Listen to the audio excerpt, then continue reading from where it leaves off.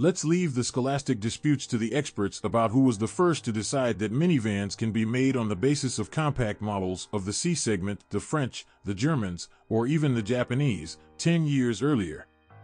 Only one thing is clear: in the line of compact vans, the Ford C-Max is by no means the last place. Hatred number 5, are you going to take illiquid assets?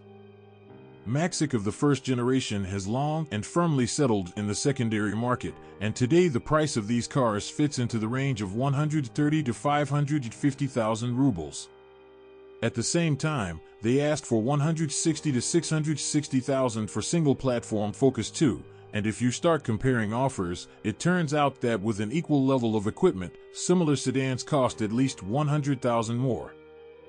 In many reviews of the former owners of the Ford C-Max, it is stated that it is very difficult to sell this car. Potential buyers have to be lured almost with honey. And the point here is not at all in some individual features of the model, but in the general low popularity of the class of compact minivans. So a young family that has chosen C-Max as a temporary, for a year or two, solution to the problem of acquiring a more voluminous car until the moment when they work up financial fat to buy a new car in the cabin will certainly face financial losses. And it is unlikely that he will be able to sell this car quickly enough to use the proceeds as a down payment. Love number 5, choice of 5th point. C-Max is definitely not one of those cars about which they say, "I saw it, irrevocably fell in love, and bought it." But, nevertheless, in so many reviews it is told about how we went to the salon to choose a car, and Maxic was not even considered as a possible option, but in the end we left the salon on it. Events developed something like this: a man came to the salon, climbed into the car he was looking at, sat closely, cheap hard plastic. And next to it is a C-Max. Out of curiosity, I decided to take a look. Sat down and did not want to get out of it. This is because the car really has excellent ergonomics of the driver's seat.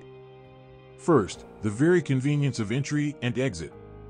In most passenger models, when landing, you fall through down, and full-fledged SUVs you climb up, and in the Max you just move your ass from the street to the side, and you are already there. At the same time, even very tall people take their place behind the wheel without hitting their heads against any racks or openings.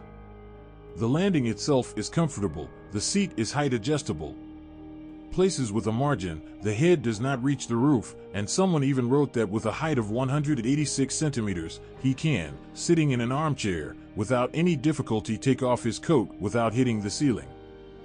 The owners and interior trim materials are extremely positively assessed. They like the wood inserts, the quality of the velour upholstery, the white instrument lighting, and the leather on the steering wheel and gear knob, which is pleasant to feel in your hands. In general, as it was written in one of the reviews, in this car you feel like a person. Hatred number 4, and how he squeals. However, the blissful description of excellent ergonomics and the quality of finishing materials is interspersed with complaints about the quality of plastic, primarily in the luggage compartment. It is really weakly able to resist scuffs and scratches.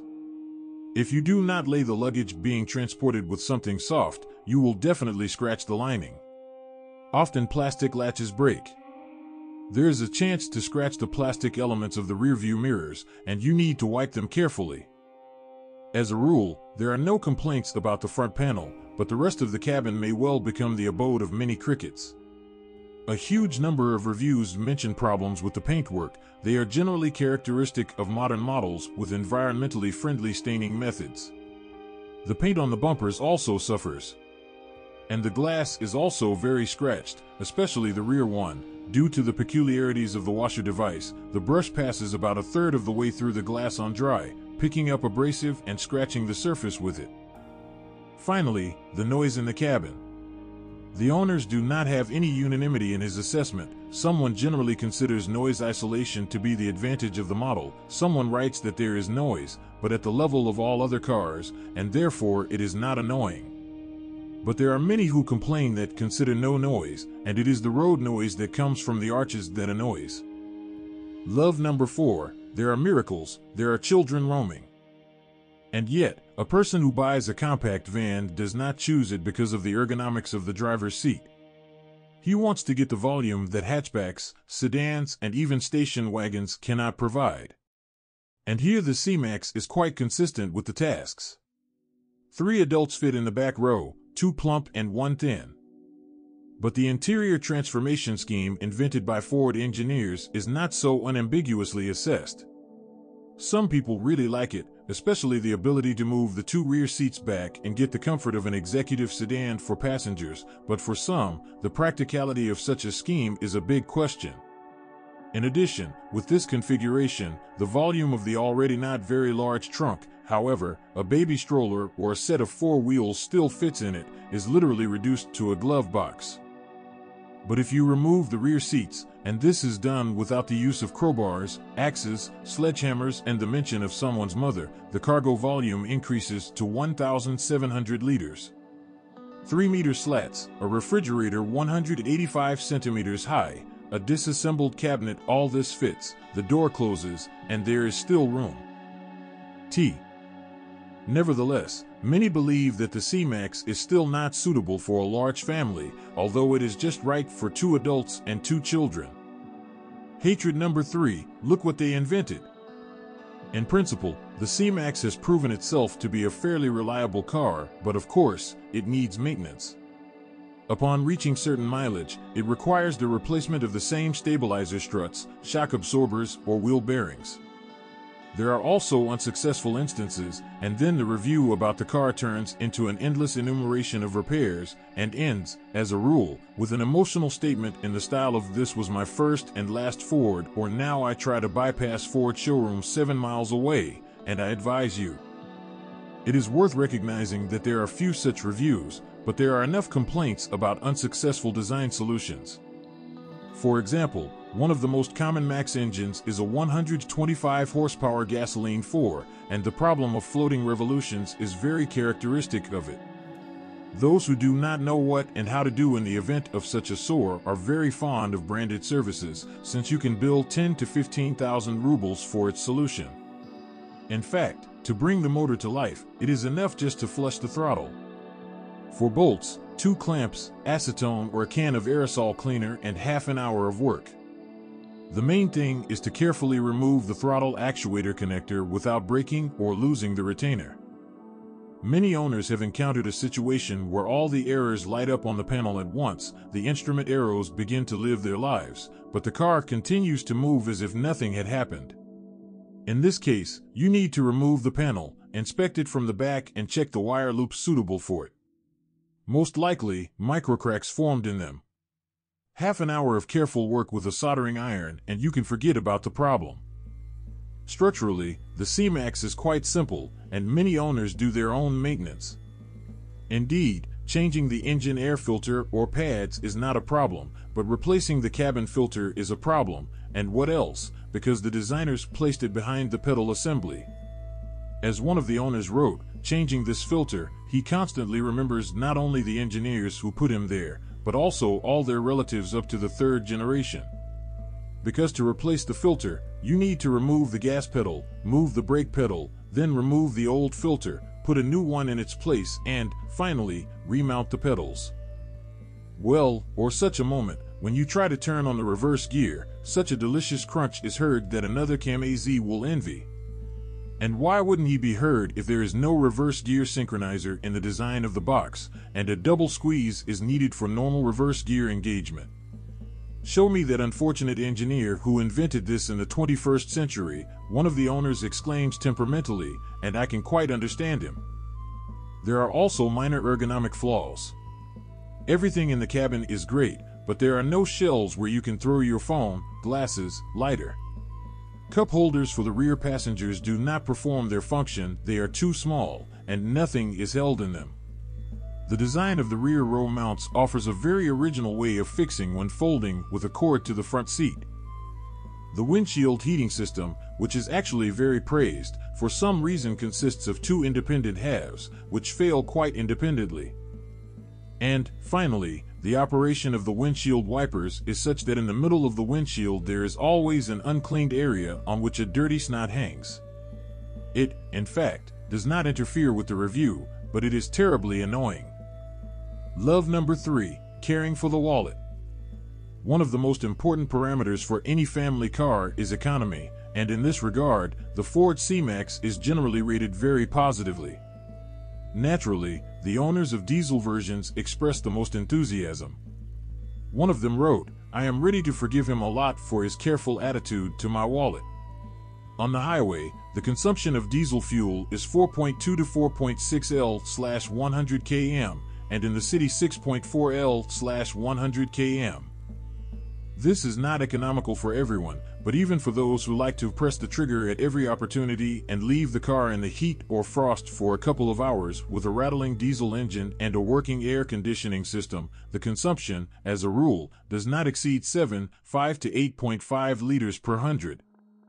Gasoline engines, of course, are less economical, but even the most voracious of them, a 2-liter, it is most often written about him that I would like the appetite to be a little less, consumes an average of about 10 to 10.5 L/100 kilometers, which, in general, it is typical for an aspirated engine of this volume. Naturally, consumption is highly dependent on the load of the car and driving style.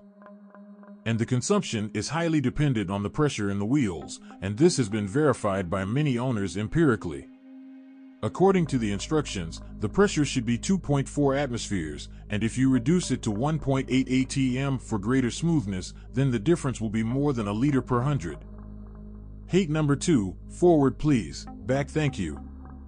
In principle, the owners evaluate the visibility in the C-Max quite positively, because the principle "I sit high, I look far away" has not yet been canceled.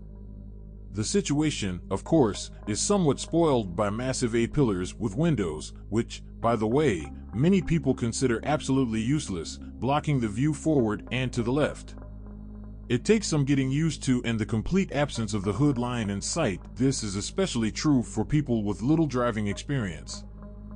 But significant claims concern the review back. Side mirrors move objects away and deceive in assessing the distance, and wide rear pillars and a constantly dirty rear window interfere with the view into the cabin. It really throws it very quickly. You can't defy the laws of aerodynamics. The owners are trying to do something, either spoilers or overlays, but it doesn't seem to help much. Well, in winter, the rear window completely turns into a tank embrasure. By the way, naturally, not only the glass gets dirty, but the entire back door, and without getting your hands dirty, you can't open the trunk. Love number 2, there is everything, like in Greece. There is another reason why buyers tended to buy Ford C-Max, whether new or used. This is a rich equipment of the car with a variety of comfortable options. At a quite affordable price, Max pleases with electric windows and mirrors, and in some trim levels, the driver's seat, the ability to open or close windows with a key, heated seats and windshield, regular curtains on the rear windows, cruise control, sensors rain and light, and, finally, an additional mirror in the cabin for monitoring passengers, which is especially useful in the case of families with young children. Many separately highlight the advantages of the air conditioning system. Despite the fact that it cools the interior very quickly, you do not need to look for the optimal position of the deflectors so that it does not blow in the face, or, more importantly, on the child. Cold air fills the cabin by itself, as if by chance. By the way, at a temperature of +32 overboard, the climate control set to +22 creates an excellent atmosphere in the cabin, and even at +45, according to the owners, you feel quite comfortable. Not bad equipped C-Max for winter. The reviews especially note heated seats with 5 modes of operation and a heated windshield. Indeed, it is pleasant to press one button and then brush off the thawed ice crust, while the neighbor in the parking lot continues to frantically torment the glass of his car with a plastic scraper. Hate number 1, learn to jump over puddles. But the absolute and main congenital defect of the Ford C-Max, former and present owners consider too little ground clearance. It is noted as a significant drawback in almost all reviews on the internet, and even in those where the car as a whole is rated more than positively. Indeed, according to the Passport, the clearance of the C-Max is 150 millimeters, but in reality it is less. Someone writes that it is no more than 130, and someone thinks that installing a crankcase reduces it to 120 or even 100 millimeters, and this is in our conditions already at any gate. You go and you feel that you are catching even the dust on the road with your belly. So in a number of reviews of former owners, it is precisely this inability to adapt to our road conditions that is indicated as the main reason for the sale. But even this is not enough. There are a lot of horror stories on the internet that driving a Max even through a not very deep puddle can lead to water hammer, since the air intake is under the wing, and a jet of water from the wheels flies straight into it. And it's not just horror stories. The victim testifies, "I drove through a small puddle and received a water hammer from the engine. As a result, a replacement, naturally, at your own expense, and this is quite noticeable." Love number 1, what a smart trailer. The main thing for which they love the C-Max is the practicality, versatility, and volume of the passenger compartment that are not due to minivans. Many people take this for granted. The main thing is the fighting character inherited along with the platform. Maxic, of course, is far from being a racing car, but when necessary, healthy sports anger and assertiveness are manifested in it. You can also drive when you are in the mood. And you don't always come to the next traffic light last. But this is still not the main thing. The main thing is that C-Max is able, when necessary, to shoot and adequately get out of a difficult traffic situation.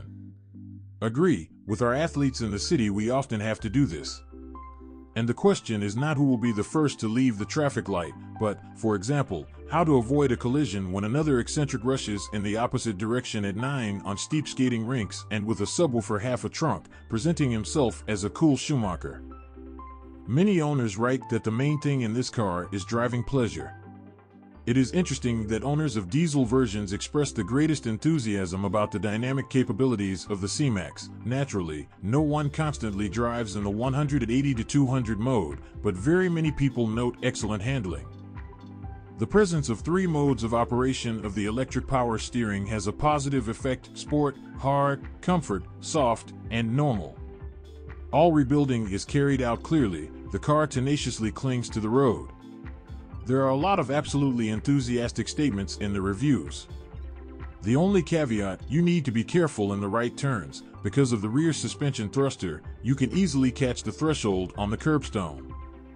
Of course, such dynamics and controllability has its price, and this price concerns driving comfort.